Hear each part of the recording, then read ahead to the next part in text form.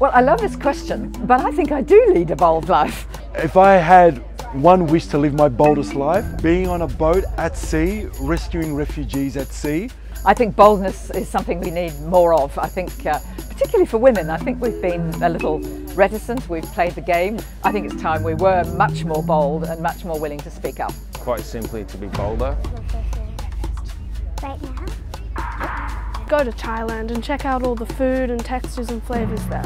Is a trip to Patagonia and Antarctica, and I've worked out, based on my life expectancy, that I've got 18 more overseas trips to do before I'll turn my toes up. Swimming with whale sharks in Igloo Reef is on my bucket list. I've had 3 husbands. Maybe my bucket list is to keep this one, or maybe it's to have about 3 more.